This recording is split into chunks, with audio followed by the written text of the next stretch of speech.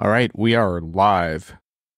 Enterprise Month in Review. I have my usual co-pilot. Sorry for the buzzword there, Brian Summer. What up? Would be the haps, John.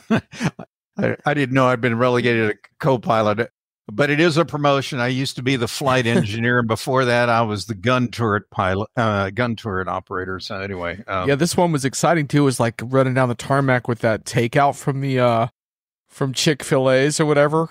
It's pretty exciting. Right before go live. All right, this is great. Here we are.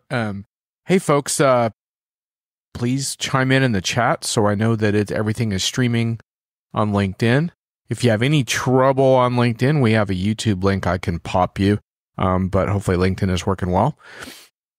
And we were off on the road for a little bit, Brian, so we lost our usual monthly rhythm, but this is still the month in review. And we got a special guest, Hyoun Park, who earned his way onto the show with a really meaty blog post on FinOps. So I'm looking forward to that discussion. But that means we only have a handful of minutes to bring everyone up to speed on all the things that we learned on Tarmex this fall. I know that I've seen plenty of Vegas, and I'll be going back there, it looks like, in the end of September for Acumatica. I don't know if January, I think you mean. Yep. Into January, excuse me. Yeah. Yep. And then I got to be somewhere else first week of February, I think, in Austin. And I got another invitation to be in Atlanta also in late January. So the travel schedule's filling up again. So always does, doesn't it? Mm-hmm. Well, we saw some interesting things this year, John, and I don't want us to necessarily recap all those because today we always follow this kind of an agenda. So, indeed. So we'll start it off as usual with what today's cringy buzzword's going to be, and then we'll jump into each of our underrated enterprise stories. A hint, John, I actually flagged one of the same stories. And there's our new buzzword of the day.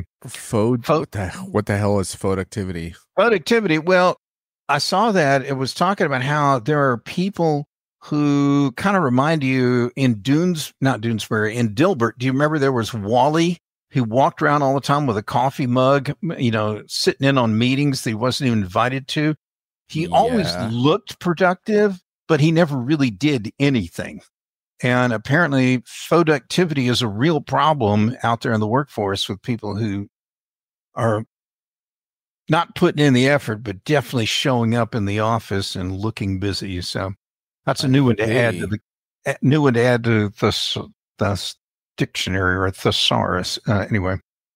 Yeah, I was talking to a friend of mine who was in like a very long, staff meeting, and I suggested that he would have like a B-roll footage of himself like moving around and like responding, with facial expressions to things people were saying on video. So that would be a great productivity little Zoom B-roll action. It'd be even better if you could add it to like on the chat stream instead of having those little emojis or those clapping hands floating up. If you actually had those little, video bites to go with it. I could do a pretty wicked eye roll. Apparently, that's something someone from Forrester told me at an analyst meeting a few weeks ago. But anyway. Hello, LinkedIn user. Yes, comments are welcome here. In fact, I was wondering if the LinkedIn stream was working, so you are the first one in. So please chime in because you are part of the show. And Brent is requesting Dr. Pepper. Brian usually doesn't share his Dr. Pepper, Brent, just so you know. So that's there, and tell Brent that just in case, I actually have a pure sugar version of Dr. Pepper waiting right here on the desk, just in case, we run into a problem. All right. John's always under opinionated, or that was Dennis Howlett, and I'm always over caffeinated. So anyway, we're good to go. Wait, I'm under opinionated? Wow. All right. Here we go. Top stories. My top pick, one of the two was there were a bunch of stuff going on around Copilot. There was a Business Insider article as well. we are building the plane as we fly it. Nothing else matters. They want a Copilot tie-in for everything. So I think this is interesting because, well, for a couple reasons. First of all, outside of like a core sort of enterprise software focus, there's sort of what you might call big AI, and big AI is under the investor microscope, and that has a lot of implications. So Microsoft is, it's not necessarily that Copilot is like a bad product or anything like that. It's the amount of money that Microsoft is sinking in has investors' attention versus returns. And then when you hear stories inside of Microsoft around frustrations around the emphasis on Copilot and that sense of force-fitting AI into everything. And I think what we're going to find is that some AI use cases are really good and some are not. And some quote-unquote Copilots are incredibly useful and some are not. When I'm messing about in a Word document, I am not wishing I had a smarter version of Clippy sitting around. So it really depends on the use case. And we shall see. I mean, I do think, for example, that when Microsoft eventually gets a decent Copilot for Excel, that it will be useful for some individuals to ask questions about the documents they're reviewing and such. So I'm not saying that Copilot's a failure, but I'm saying that there's this underlying narrative around AI that I think is going to get a lot of investor pushback, and Copilot is right in the crosshairs at the moment with a bunch of stories coming out on that. And then we have a little sunk cost fallacy. Hi, Cherie. Yes, indeed. So I think what we're seeing here, John, in Gartner speak is we've gone from this peak of expectations. We're starting to trickle down into the trough of disillusionment before we bounce out of that and hit something that's a more nuanced kind of way that people are going to want to use it. I think you're right that some of the use cases are great and some aren't. And I think, like you said, they're trying to change a tire while the car is rolling down the road, and it's going to take a little while to figure out what's going to stick and what's not. Yeah, and by the way, folks, if you think like, oh, great, another hour of AI, actually, specifically, our guest is coming on to talk about something non-AI, so that's how he earned his way onto the show, though. I am going to ask him about AI too, but anyway, on this topic, 7 ways Gen AI can create more work than it saves. An interesting in-depth piece on CIO, but one of the reasons I selected it was because I felt like I've been writing about this concept of AI dissonance and how challenging this is for buyers, because the exact same week that this came out, Diginomica published a piece on Josh Berson's thinking around basically Berson saying that, almost sort of a celebration of ROI on Gen AI in HR. Now, I happen to disagree with what Josh Berson was putting out there around ROI, and I would really question how you would calculate ROI right now when so many of the cost factors aren't established, and some of the use cases, especially in HR, are pretty, I would say, immature because of the risk profile of HR in general. But having said that, he has a position and he talks to a lot of customers, and then here's a different position, which is really questioning in some cases whether the return is there. So this is why we're here today, really, is that, Brian, what we're trying to do is to try to parse that a little bit and help folks make sense of this so that when they go back to their projects, they can talk about these things in ways that are coherent. And I think it's really difficult to do that right now because you get such drastically different perspectives, and that even includes on Diginomica at times. So anyway, I don't think this is an easy terrain to navigate, but I thought this was one of the better articles in terms of like a sober, but not necessarily skeptical take, but more drawing on some of the existing lessons from customers and saying, hey, we're struggling with the business case aspect of this. I think the business case has real challenges because we don't know. A lot of vendors haven't been very forthcoming all year long about how they're going to really price out some of the AI capabilities in their products. I mean, we get some vague generalities like, well, much of it will be free and it's part of the core product, but some things may come in and add a charge. Well, we don't know what that is. But that's just the immediate dollar and cents pricing. There's other stuff around. Well, if I got to do carbon accounting and other kinds of reporting to really get a full look at the ROI, then I got to ask, well, what data centers is this running out of? What's their emissions footprint? What's their water consumption and so forth?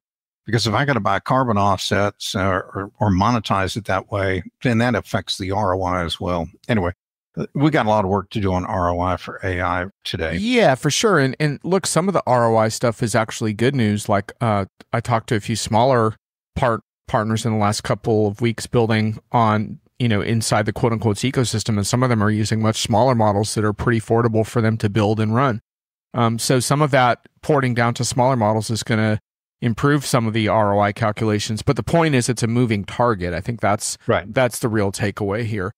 Brent, you say that Copilot may be the thing that makes privacy more important to users. That would be an accomplishment of sorts. I don't know about Copilot in general, but I know that if you didn't feel a little creepy reading about Microsoft Recall and how Microsoft was going to put something on your computer that basically recorded all of your keystrokes, yeah, that's all of them. Even the keystrokes that you were using to read about, I don't know, your World Wrestling Federation Fantasy League or something, and going into your AI, yeah, that's an awkward moment. Of course, that was tabled for now, but I think that hunger for data is kind of the crossroads between like the kind of AI that's going to be helpful and the kind of AI that's going to feel more like surveillance. And so maybe that will lead to a better privacy discussion. If so, I look forward to having it with you on one of your shows. And underrated story, I just want to breeze through this, Brian, because we want to get to yours. But I thought it was cool that Spotify came out with some work from Anywhere stats around their successes with lower attrition and increased diversity, which is kind of no duh.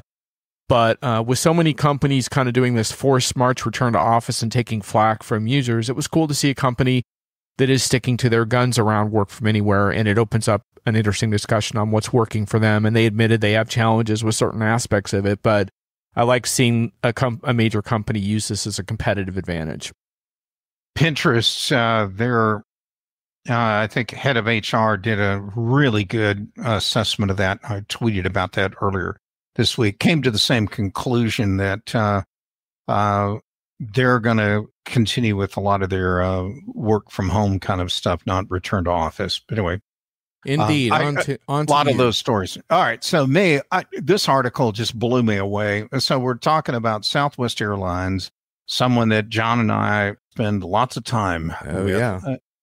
And Southwest, somebody decided to answer the question why they don't fly to Canada. And if you read this little sound bite or whatever quote I pulled out of the story, it's because they can't process a transaction in Canadian dollars.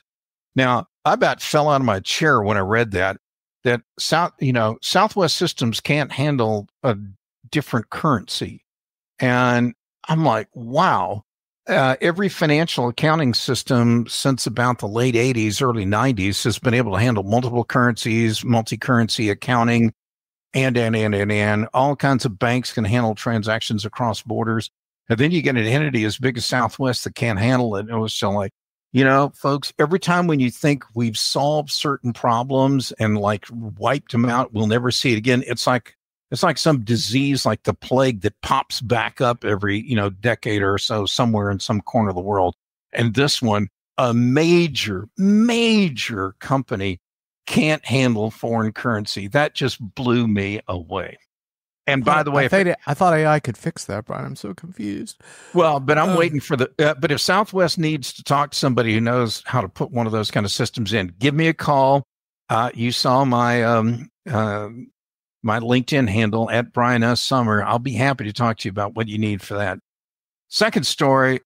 This was a real sad tearjerker kind of story. First person piece. This woman wrote about how she quit teaching at the college level. She taught a course for grad students to figure out how to do a great job of writing their thesis and, for their PhD papers. And she just finally gave up because she was reading and correcting these things. Her whole course is to teach them how to freaking write. And what did they do? They instead would feed their thing into Chat GPT, and this professor, she was just talking about how it was so frustrating. She was basically correcting Chat GPT generated papers, theses, and I'm like, wow, this is a real challenge here. And anyway, this shows how if you give people crutches, that they can fall back on, if they use them enough, they don't ever actually learn a good skill. Same thing. I was just going to say, we're going to stop the show now and watch Idiocracy for the rest of the hour. Hope you guys enjoy. I read about one professor. I think there's some interesting creative things. Like I read one professor who challenged their students to actually submit essays using ChatGPT, but then to find the mistakes in it. But I can totally see how a teacher would just throw their hands up at this point. But anyway, we shall see. We're basically screwed, right?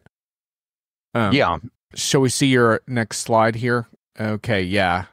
Yeah. You and I both spotted this story. Why it matters that Google AI's Gemini chatbot made death threats to a grad student. Here's the relevant content on the in the middle of the screen here.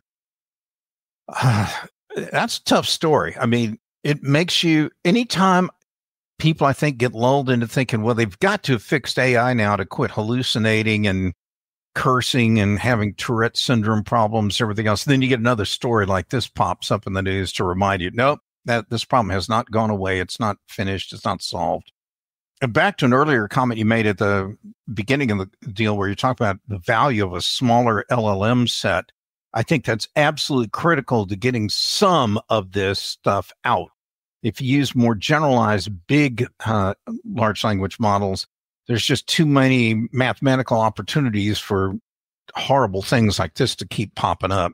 Limit the size of the LLM, and it's probably going to stay a lot more focused. But that doesn't mean it won't overrun its boundaries nonetheless. It might at times. I've seen a couple of encouraging examples on the road of demos of smaller models that they were able to pretty much force to pull from the so-called context window. In other words, from the enterprise data and not freelance like this. But I'm still investigating the degree to which you can do that 100% of the time. But I would say that if an enterprise LLM had this kind of a problem, that would actually be bad design and bad usage of an LLM. Like if you had this kind of extreme. But it is interesting because it shows you that these big models in particular that are trying to be incredibly versatile for consumers are deeply flawed. And the LLM can choose at any point to refuse the context window and basically sorts its own answer.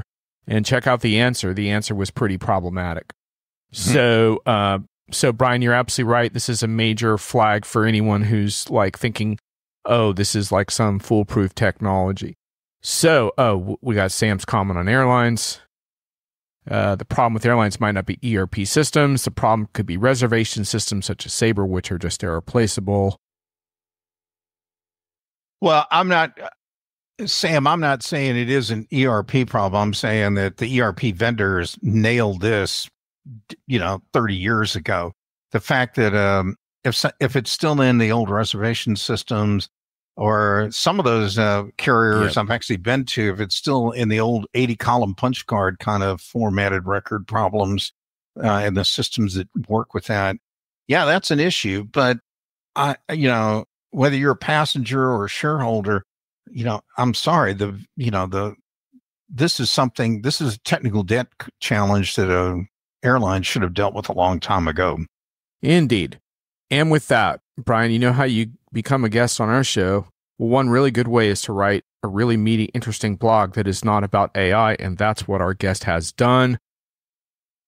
Hyoun Park, welcome to the show. Thanks for writing something that was not about AI that we could talk about. You are on mute, but thank you for doing that. Let me see if I can unmute you there. Oh, yeah, there. Let's see. No, that's me. Try again. Thanks for inviting me. Yeah. I can talk a lot about AI as well. My company is literally named AI, but I spent some time thinking about some of the IT cost problems that are out there as well. I'm going to warn you in advance. We are having massive rain here in the Bay Area right now. You got weather. So I might be coming in and out of the feed at times.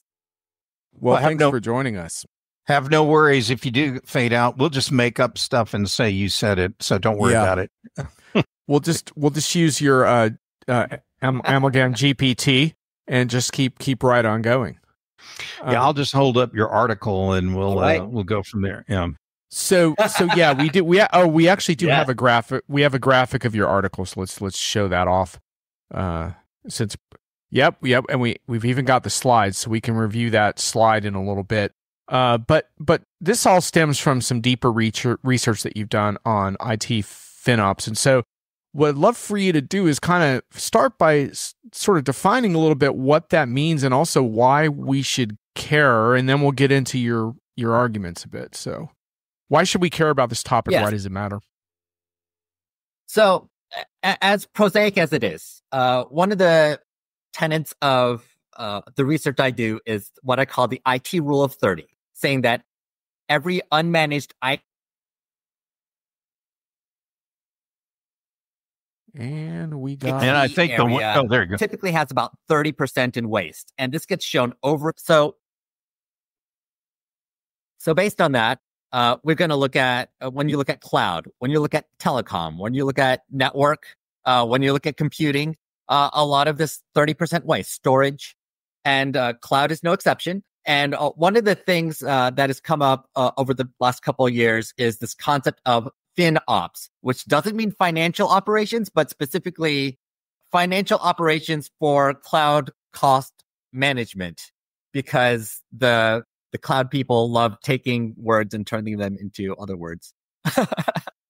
But so this really matters right now from an AI perspective, because AI, of course, uses a lot of compute and storage and resources from a management perspective, and those costs got out of control, as well as the rest of cloud computing.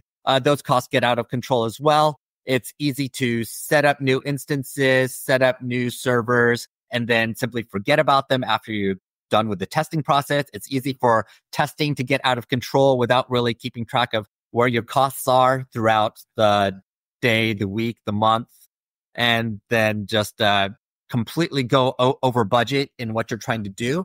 And so there are a lot of different tools right now to try to manage those cloud costs, but they're not all working the same way. Some are very focused on optimization at a usage level. Some are focused on helping you choose the right product within a specific hyperscaler, Amazon, Microsoft, Google. Some of them help you do that apples to apples comparison. Some of them just help you optimize within your database or in your Databricks or Snowflake instance.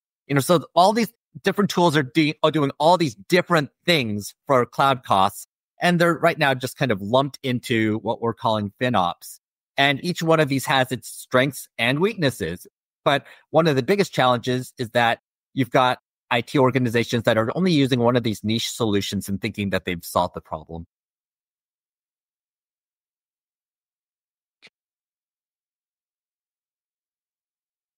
Well, are we solving an economic problem, or are we solving a technical problem? Because it seems like some companies have created an environment that maybe is got too many choices, too many opportunities. And but I would agree with you that the biggest problem is that no one knows how to plan, forecast, or anticipate what their costs are going to be. I feel sorry for like a CIO, for example, trying to know what they're going to get nailed with. And some of the newer kinds of tools, or software products have all these unknown costs. And John and I were just talking about this on AI. We have no idea what these things are going to cost. And we have no idea what the other sustainability costs are going to come along with this stuff, what they're going to be. So without transparency, you're kind of screwed from a business perspective.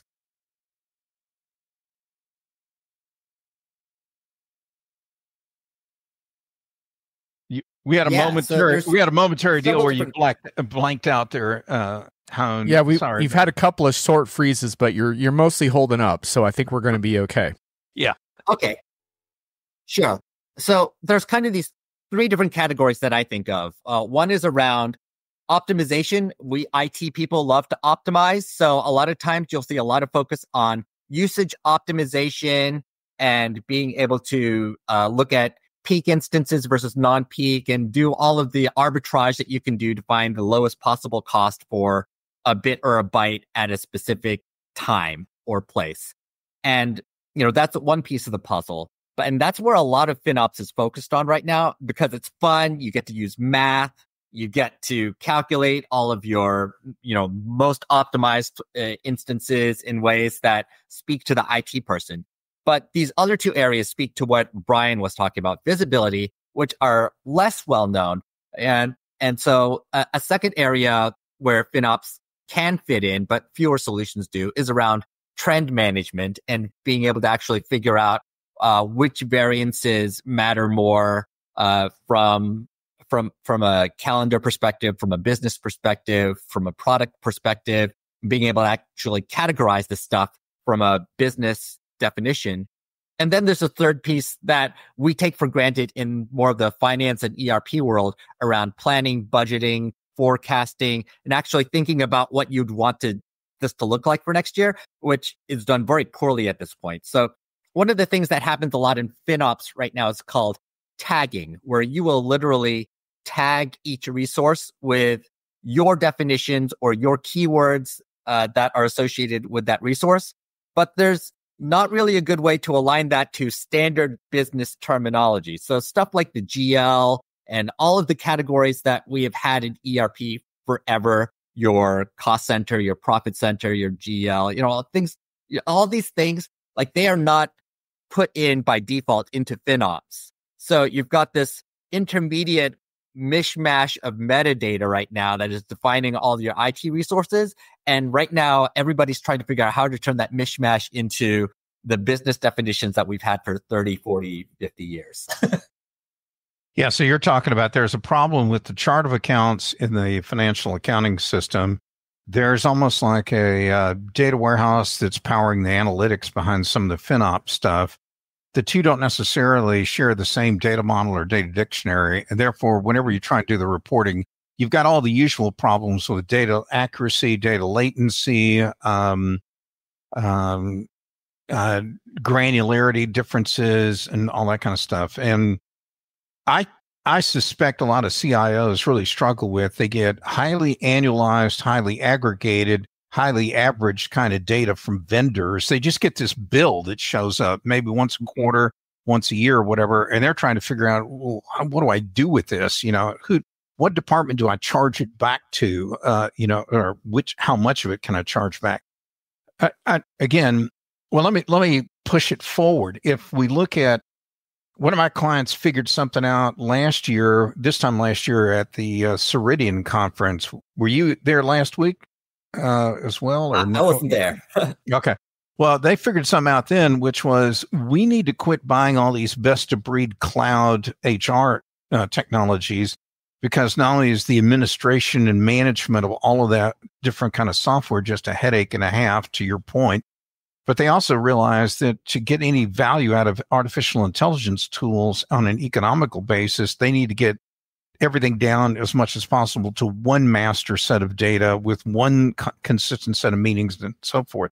So where are you seeing any discussion in the FinOps world where people are talking about, let's scrub out some of this best of breed stuff? And are we looking at a new age of people looking at more larger suites? I think that from a FinOps perspective, the bigger challenge tends to be around creating duplicate instances of very large environments, because you're trying to test for various different things and create all sorts of different models. But there is also this problem of integration that we've been throwing crap into data lakes for the past decade plus. And that can also lead to massive data growth over time, because it's not obviously a very bad process. We kind of gave up on the idea of a golden record of truth for a while, because we were so focused on trying to turn data exhaust into some sort of guiding light. And it turns out that a lot of crap is actually just crap. But having that crap and not having great retention or governance leads to simply having those ongoing costs or year over year if you don't clean up that data. So that's an issue from the cost side as well. I realize there are other business issues associated with data, but I'm just thinking about the cost side right now. So yeah, and I want to ask you about that in the context of AI, because do you think that so-called AI tooling can alleviate some of what you're describing around this sort of data lake, throw it and hope for the best imperative? Because my first sort of gut reaction is that it can't, but maybe I'm wrong. I think there's room to do some optimization, definitely, and rules-based or kind of policy-based cleanups of the data that could make the data more optimization. I don't think we've really figured out how to do that well yet, though, because we're still trying to figure out how much we can trust AI, well, especially generative AI, and more policy-based or kind of these fluffy qualitative judgment-based policies that we've been creating and using as prompts. Right. It would be great to be able to have a better idea of how those directly translate into data cleansing and data quality and workflow management and optimization type practices. But I think another challenge there is that these models are changing so quickly that you don't really know what a prompt is going to do for you from month to month or even week to week. These models get changed quickly. Right. The logic gets changed. And we're still experimenting with how to create our own custom prompts, which lead to that issue as well. How do we get back to AI? We were doing so well talking about. I know we made it for a period of time there, and it was my fault too. There's a paragraph in your piece that I thought was really powerful, and I think it applies both to your piece, but in general to our industry. Because one of the things, I don't know about you guys, but that been struggling with all year is hearing vendors deliver what they think is differentiating messaging around a topic that turns out to not really be differentiating at all. And how do we move past that without vendors getting their feelings hurt so badly that we can't even have a conversation? And you wrote a paragraph about that I'm going to read now. This is about IT FinOps, but you could apply this, I think, this type of attitude to a lot of things. Let's just define what is not considered differentiated in 2024. Simply ingesting bills is not good enough. Being quote-unquote customer-centric and having attention to detail are considered table stakes. If you cannot provide customers that vouch for your approach being quantitatively better than other competitors. Everybody I cover can support tagging, and then you go on to talk about these other things. And if you haven't chosen a high-performance analytics solution, you're probably behind for supporting real-time changes. I thought that was really powerful, and I think probably one of your big challenges around all of this is getting that across and then helping buyers to understand what's fluff and what's not. To me, this feels like the core struggle right now. Yeah, and we all hear this. At least all three of us here right now hear this all the time about how we provide visibility. Our customers love us. Nobody's ever done it the way we've done it before. For us, this is just something we hear 10 times a week from every vendor under the sun. And I think this is a disservice to the technology world in general, because vendors aren't pushing themselves to really say what they're doing that's different. And honestly, once I dig into a vendor's offerings, usually I can find something that's different. But when the vendor themselves can't tell you what they're doing that's different, that's a problem. So let me jump back in, guys. First of all, am I frozen? Because you guys are on my screen, and I may have to log off and log back in. You are good, Brian. You are moving with fluidity. So, all right. So I wanted to just amplify a point. You were talking a minute ago, Hyoun, about missing integrations or integrations and reports and data warehouses and the like. One of the things I'm noticing is when I help companies on a strategic planning effort, that the first thing I do nowadays is I take an inventory of all the missing or screwed up integrations, because those have huge added costs that come with it. I'm also looking at all the reports and what's missing and how many things. I still run into spots. software packages on the shelf. These are applications that somebody bought, never put in. All of these kind of things impact the economics of what's going on from not just at the data center level, but all the way through to the end users. And I was just curious if you have a modern kind of perspective on this. Are you know, what's the conversation like in your circles on those kind of points? It's interesting that I think that there's multiple sets of integrations right now. You know, there's kind of the standard application integration world where you've got, the Informaticas of the world or the Workadas of the world, SnapLogic, whatever, who are helping with those direct integrations. And I would say, probably the top couple hundred enterprise applications tend to be covered okay at this point if you are either doing that or working with an SAP or Oracle that will help you with those top level of integrations. The problem is that the average company and average large enterprise at this point is using over 1,000 apps. And those other 800 are either left off as silos or they're brought in via some sort of REST APIs. And there isn't a great set of ways to deal with the orchestration of APIs or the oncoming agents, the agentic AI stuff that is starting to come in as well. It's hard to figure out exactly what is coming from what and to handle data lineage across that from end to end. So there's these different levels of challenge that are happening right now. And I feel like the API and agent side really need a lot of work.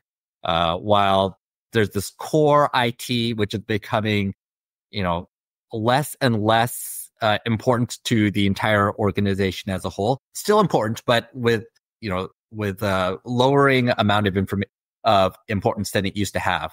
That is, so that's kind of a problem. You've got to deal with core versus this expanded long tail that is getting more complex with the rise of AI. So what about the intersection set between what you're writing about and the old software asset maintenance or software application management, where people were trying to keep track of usage, and are we getting in trouble from an audit perspective, or do we have a vulnerability to use an old school term here, to indirect access or other kinds of per transaction kind of charges? That license management world, the software asset management, SAM, is definitely a piece of the puzzle of what I consider to be part of the bigger picture of IT FinOps. And with on-prem, the biggest problem tended to be that your vendor would audit you and then, stick you with an extra, X million dollars based on what you ended up using versus what you thought you were using, and your ability to reallocate or not reallocate licenses, things like that. Interestingly, with, that's the on-prem side. SaaS has the opposite problem in that you have all these extra licenses, and normally you end up trying to, it's like the reverse problem in that you are trying to actually cut costs. You're trying to find your duplicates, and you can remove them at any time because it's SaaS, but you have to know that those licenses were even created. And it can be a big problem because, for instance, when you look at your Microsoft 365 bill, often it'll say just something like 1,500 licenses. It's like, great. Who has those? I don't know, because my bill literally just says 1,500 and just stops there. And then they'll give you like 1 million lines of usage data that tell you all sorts of other things that you don't care about, but you can't even tell who has what without personally doing a lot of this tracking yourself.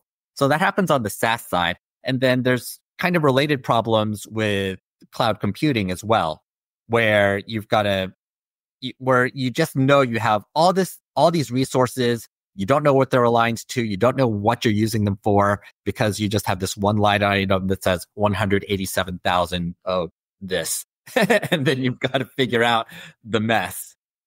So I'm a buy-side advocate for clients, and I'll represent them a lot of times in software negotiations. And some things I do, I know, just irritate vendors to no end. but I don't like things like embedded URLs and contracts. I tell them we won't accept them. I want very clear. I give them a schedule. I want them to map out the cost over the next 8 to 10 years based on some assumptions that I give them. I try and even get them to accept the client's paper, not their own. I rarely can win that argument, but anyway, bear with me. My point being, I'm not sure that vendors have constructed, for the most part, a contracting environment that is transparent, understandable, or even makes common sense or even good business sense from time to time. You can't do some of the things you're talking about because people just can't understand why do a 20-person company need an 1,100-page contract from like Microsoft? I don't get it. I see why people like solutions like Zoho, where it's so many dollars per month per user, period. You can't say you didn't understand what that, what the terms of that were going to be. And I'm wondering, have the vendors just basically created all this extra work for legions of people like you, for software companies to create solutions to make sense of a vendor-induced insanity that's out there in the marketplace? It should not be this difficult to give vendors money. I guess that's where I'm going. Come on, man. Hyoun's trying to make some money here too, Brian. Right, that's job security right there. Come on. Exactly. That's he can join me on the dark side of the force and fight the good fight here. But it is interesting how that value proposition has changed. I know that when I was getting my MBA back in the 2000s and we talked about B2B pricing, it was about extracting value in that Jack Welch kind of way. Basically, jack up the price to the point where the client is not happy, not sad, just kind of flat somewhere in the middle, and dealing with that. But honestly, the world has changed, and I think the value exchange has to be seen as a little bit more equitable and easier at the end of the day. And I've actually seen that in the FinOps solutions that I've covered, where 10 years ago, they were all about charging as a percentage of spend. So if you were managing $1 million of spend, you might spend 2%, 20% on that solution. But it's increasingly gone to either license-based or flat fee-based pricing because it's just too hard to keep up with that. And because cloud has grown so quickly, if you have a $100 million bill, you're not going to pay $2 million just for this software solution that did the same thing that it was doing when you were paying $20,000 for it. Yeah, and I think I would agree that the value proposition in our industry overall is better and that cloud has something to do with it. But I would also kind of agree with the general tenor of this discussion that the pitfalls are still there and that the room for improvement is still drastic. In fact, it was only a few weeks ago I was at an event where there was I'll call out McKinsey on this one. There was a McKinsey analyst supposedly dispensing guru-level wisdom to the crowd at lunch who said one of the big trends for the year is getting B2B customers to eat more costs. And I just sat there kind of dumbfounded. But I did respect the sort of blatant sort of strip mining attitude that was being put out there. But my immediate thought was like, why not figure out how to give them more value and how to reduce your costs? Like maybe that's your job. And if AI is so great, by the way, maybe AI should be helping you to do that so that you don't have to get your customers to quote unquote eat costs. Wow. So my point being that attitude hasn't gone away. So let me piggyback on that, John. I run with a rough crowd of litigators in the software world, and they're always sending me copies of filings and so forth to see what I think about some of this stuff. And I got one this week, and it was some of the most egregious wallet grabbing I've ever seen by a software company. And this is one of those companies that just owns some really antiquated assets and is just jacking up fees and finding any excuse they can trying to wallet frack a customer. So Yeah, that attitude is definitely out there and prevalent. And frankly, I think if I had the economic power and muscle of a company like Walmart, let's say, behind me, I'd basically point out to vendors, this is the way we're going to do business. This is how it's going to be done. And don't come at me with any of these like URL-based contracts that no one can understand. If it takes a PhD in English Lit and advanced heuristics to understand your contract, you don't know what your business is all about. And you definitely don't want my business if you're that tone deaf in the way you want to interact with customers. I mean, I'm sorry. I just feel like the industry made a problem and we're trying to find a technology to solve a self-induced problem. Yes, Brent, he said frack, which is absolutely rated PG and totally acceptable in our chat. And just catching up on a couple comments, Greg, I'm glad the stream has been better because LinkedIn has had some choppy streams in the last couple of months. We've been complaining about it. Guys, just want to field this Sam Gupta comment, or the other side could be companies like HubSpot, which could feel like checking out a 100K contract on Amazon does not sit very well with CFOs. Any comment on that? Well, I've still got the frozen screen, so I have no idea what the comments are. I'm totally flying blind. So, well, I just read it to you, Brian. Well, yeah, I understand. I have no comment on the HubSpot deal. Okay. I'm not close to that one at all. So sorry about that. As Shiri says, clearly we need a vendor to provide an AI to interpret complicated contracts. Yeah. Well, it's made in jest. It is something that generative AI actually gets used to do to try to figure out the net of contracts. So my brother Leonard, who I hype up every time I can, he actually works in legal tech. He's a product manager working on using generative AI to figure out how to go through these 1,000-page contracts and lawsuits and patent filings and trademarks, et cetera, to figure out what's the meat and what isn't. And he happens to be a lawyer, and now he's going to end up taking a bunch of legal work away from lawyers. Yeah, which brings me back to AI for a moment. If you all can indulge the AI topic, because in June of 2023, Hyoun, you wrote, I thought, one of the sort of seminal posts, Instant Mediocrity, a business guide to ChatGPT. And I thought that instant mediocrity phrase was really important and powerful, and perhaps misunderstood in the sense that you weren't trying to necessarily say that was an insulting term.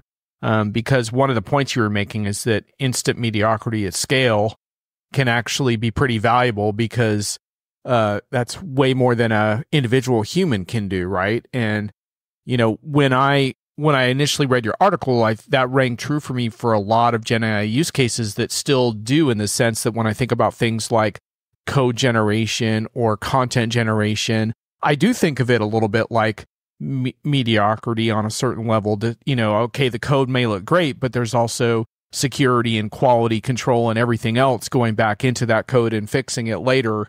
But on the other hand, there are some Gen AI capabilities that feel a little beyond the word mediocre. For example, the contract scrutiny you provide. I think one of the things Gen AI is especially good at is the kind of summarization of lengthy documents that it would, I think, probably get a grade a little above mediocre in my book in many cases. How has that post aged for you? And if you were writing it today, would you do the same post, or would you make some changes? I think the biggest change that I've seen from a generative AI perspective is that we are getting better at creating targeted agents and specific prompts to get work done more consistently.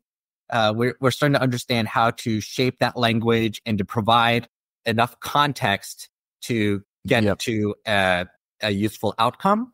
We are better at understanding, still not there, but better at understanding that generative AI is not factual in nature, but is there to provide the vibes, the feeling of how a question should be answered based on the audience or the data that you are basing that answer on.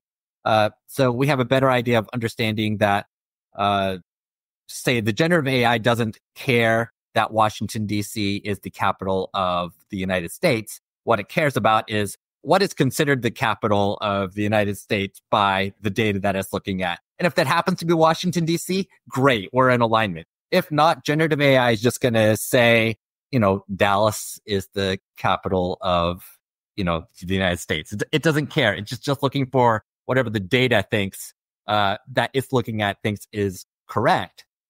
So there's that. And then I think there's a third point around generative AI still being challenged to handle multi-stage processes because it forgets what it's doing while it's going. I am very sympathetic to that. I do that myself when I'm working. So, generative AI and I have something in common there. But, it loses its track of thought halfway through, which leads to things like the traumatic Gemini response that you shared earlier in the show, where, it just lost its head and just ended up giving this rando answer. And that's definitely a threat for a generative AI when you're doing something that is step by step by step by step. Sometimes it just loses the track entirely. Yeah. So would you say you stand by the instant mediocrity phrase as a description then? I think instant mediocrity, if you're doing trying to conduct one specific task, but we're seeing that with a chain of tasks, there can be issues.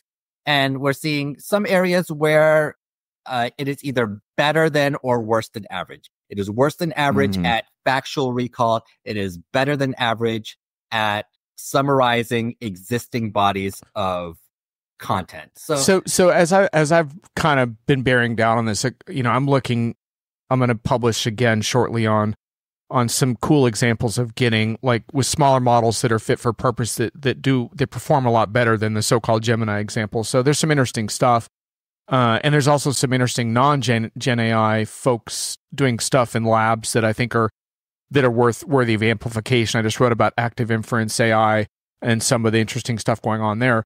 But when I think about the enterprise, I think about, sometimes I get cynical because I feel like the reason Gen AI is being embraced so heavily is because of existing shortcomings in lack of automation that should have already been done already, and also poor user interfaces getting bailed out by a more interactive vibe, as you said, but perhaps at an expense of that user interface not really being as reliable as you might want. But one thing I do think is super interesting, and I'm looking forward to seeing more of in the next year, is sort of a combination of unstructured and structured data into new business processes. Because the one strength that I've really seen in Gen AI is that ability to work with unstructured data. And then you look at developments around knowledge graphs and better use of structured data alongside that from more tabular formats inside of transactional systems. I think those building blocks are interesting. I haven't seen a really good example of that yet, but I think that's super interesting because there's so much potent unstructured data in the enterprise that really doesn't get taken into account when decisions are made and when we're interacting with our stakeholder groups. And I think that's interesting, but I haven't really seen a lot yet. I don't know. I feel like every year gets hyped up to be the year of the knowledge graph, and we never get there, do we? Yeah. We don't.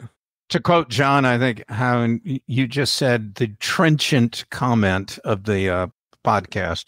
That's John's word, by the way. Yeah. Indeed. Yeah. Very trenchant. Yeah. And interaction is definitely not engagement. That is not always the same thing.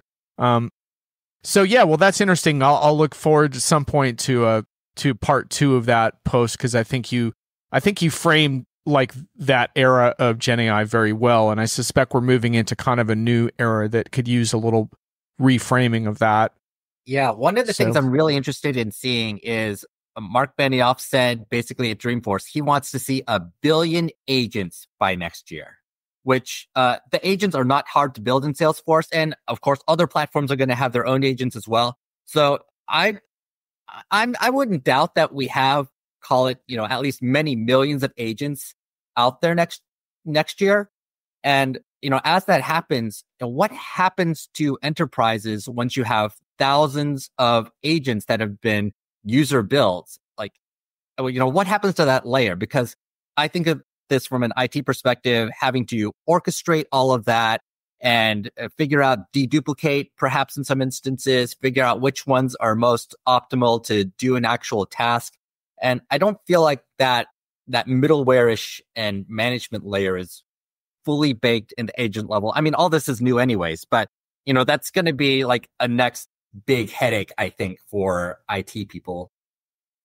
I don't disagree, but I would think one of the bigger problems with getting to the whatever billion of those things is a lack of imagination. I'm not sure that enough people are really putting some serious brain power into thinking through the better ways of doing some work, and they're not incorporating that. We need to go back to the drawing board and radically rethink how we want to get work done. John, I know we got to be careful about the time. Yeah. I think we need to wrap the show in a few minutes. Hyoun, we could probably talk with you for another hour, but thanks for dropping the knowledge with us today. That was excellent. Much appreciated. Always my pleasure. And you're doing a pretty regular show as well, right? So folks can catch you on a fairly regular basis. Yeah, I do a weekly show with my friend Charlie Araujo called This Week in Enterprise Tech. It's up on YouTube.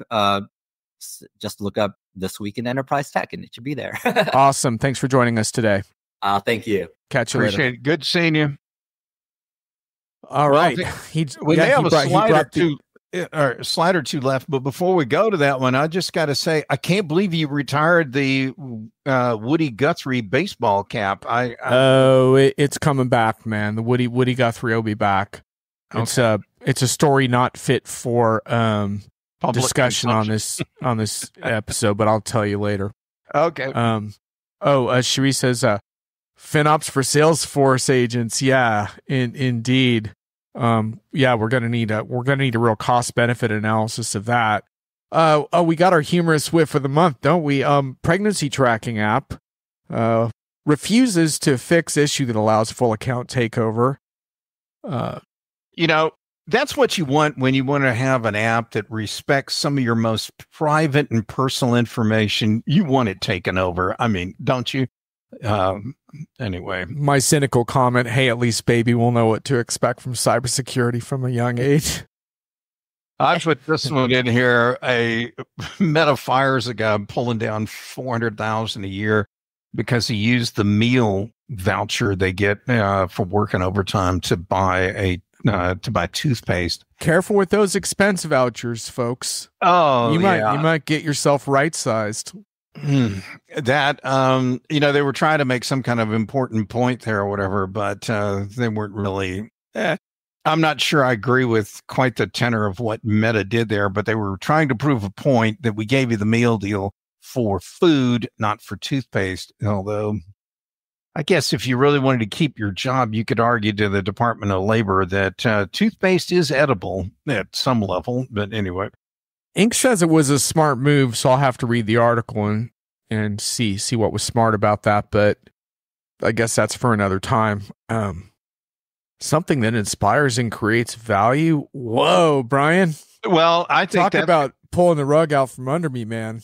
I think that's going to be the unpredictions that are going to be coming out here any day now. Yeah. And I've already sent John a handsome 4-page listing of all kinds of interesting content for that. Yeah. Hyoun says toothpaste is a food like ketchup is a vegetable. Absolutely. Fair enough. Not to mention, I think Meta forced everyone back to the office too. So it's like if someone's spending money on toothpaste, it means they're working like 12-hour shifts and stuff. So, if I were that person's coworker, I want somebody with fresh minty breath, not something that smells like cigarettes and coffee and everything else. Is probably so. Brent says edible toothpaste. It's come to this. I don't know if it's like we should. I think I'm going to choose to take pride that our show can devolve into that by the end. By the way, folks, Brent usually has a show kicking off around this time. So if you want a little more banter, check out Brent and his buddy shortly. I'm pretty sure you're going on, Brent. If you're not, if your show's canceled, let us know. But I'm pretty sure you're about to go on. So, Brian, so the unpredictions, everyone probably knows we issue those every year. They are still in the oven. So if you have any buzzwords you'd like to contribute to our buzzword generation for next year, let us know. If you can, I hope it inspires. I'm not sure if it's going to create value. I think that's we'll see. Well, having a humorous moment does create value for a human being. Okay. All right. It's one of the emotions. Let's go with it. All right. Well, anyway, it was a great show. Brent's coming up. Yep. Let's segue right on over into Brent's show. Just go to his profile if you're on LinkedIn and fire that up, because those guys are always a hoot on Fridays. And Brent, I might go and discuss toothpaste with you. I was going to say, I love to go on their show and just send in all kinds of little snark bombs on the comment stream. My whole goal in his show is to see if I can make Brent break character and start laughing, and the audience has no idea why. But anyway. All right. John, it was good. I don't know if we're going to do another show this year. I'm not sure. We'll have to decide that later. So either we'll do another show towards the end of this year, or we'll do a kickoff in January. We'll let you know. But thanks all for your salty comments in the chat as well. And hope you enjoyed. Nice collection of comments. Thanks everybody for being on there. And if I'm sure we're not going to have a chance to say it any other time, but thanks. Have a happy Thanksgiving if you're celebrating that in your household. Thanks for joining all. Catch you later.